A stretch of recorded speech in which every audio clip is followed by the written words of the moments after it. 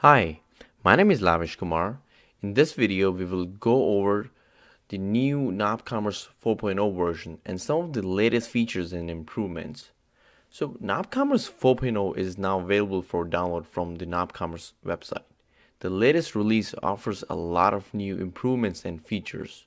From a very high level, there's a lot of new features that the latest nopCommerce 4.0 has to offer, but one of the main enhancements in nopCommerce 4.0 is moving the whole project to ASP.NET Core in order to follow the latest technology trend in .NET and offering the best user experience. So the latest 4.0 version offers a lot of bug fixes, source code refactoring, performance optimization, and a ton of new features and improvements. So let's start with some of the highlights of these new features and enhancement. So one of the great feature that was added in nopCommerce 4.0 was the improved and enhanced plugin and theme pages in dashboard section. So if I go into the dashboard and log in as admin, and if I go to configuration and plugins right here. So one of the improvement that was done in 4.0 is until nopCommerce 3.9 version, an admin, if we have to add any plugin or theme to the nopCommerce side, we have to upload that theme via FTP on the server. But for now, in the 4.0 version, a store admin can simply upload the plugin or theme right from the admin section in the dashboard. You don't have to use FTP anymore, though you do have the option to manually install any plugin or theme from FTP. But this makes things so much easier for any store admin who is not a tech savvy person. So that's another great enhancement in nopCommerce 4.0 version. So now let's look into another new setting that was added. It's called nested settings in nopCommerce.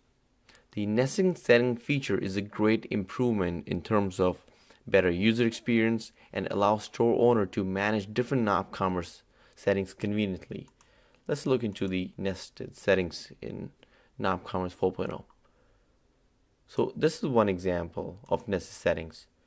So if you are enabling sitemap enable, you'll see all the nested features that are linked with the sitemap enable. So it basically just to give a better user interface for store admin to see that what features are connected with any settings.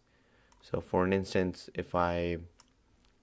let's say if I scroll down and I enable captcha enable, it will give me all the features that are linked with these. So basically nested settings are giving me a great visual interface of how other settings are connected with an option or feature. So this makes store owner's job quite easy to determine what feature is connected with what. Another enhancement in nopCommerce 4.0 is dynamic update of Autototal when updating checkout attributes. So until nopCommerce 3.9, when checkout attributes were displayed on the checkout page, the Autototal was not being updated. Now it can happen actually. So let me show you an example here. So if I go to the public store, if I add any product in the shopping cart, so let's say I pick this product, add to cart, and I go to shopping cart page. Okay, so right here on the shopping cart page, I have a checkout attribute called gift wrapping.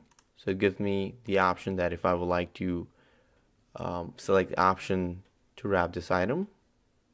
So if I select this item, just keep an eye on this Autototal. When I select yes, it gets updated automatically. And this is a great feature that has been added in nopCommerce 4.0. It makes the overall site quite user friendly for the customer, so they can see the updated price right away. So another feature that was added in nopCommerce 4.0 was for managing vendors. it's a small feature but very important feature when it comes to managing vendors on your nopCommerce site. Basically, a feature was added for vendors. If I go in the dashboard, vendor settings, terms and service, this feature was added.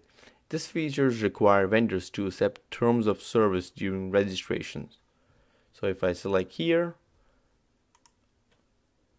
I can save it here, and if I go to content management, topics, I have a dedicated page for vendor terms of service. I can edit this page and I can edit the content on this page.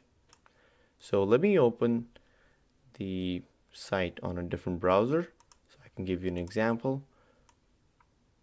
So here I'm on the same public store. If I click on apply for vendor account, now that I have the accept terms for use option enabled for vendors, when I apply for a vendor account, put my email address, description, I get this option, accept terms and services, and I can see the content that we added right here. So this is a great addition when you are managing different vendors on your nopCommerce site. So there's a long list of improvements in nopCommerce 4.0 version, and you can look into the release notes section of nopCommerce site. If you go to nopCommerce site, go to release notes, and you can see there's a really huge list of improvements and bug fixes that was done in nopCommerce 4.0 version. And if you have any questions or feedback, please feel free to post in the comment section below.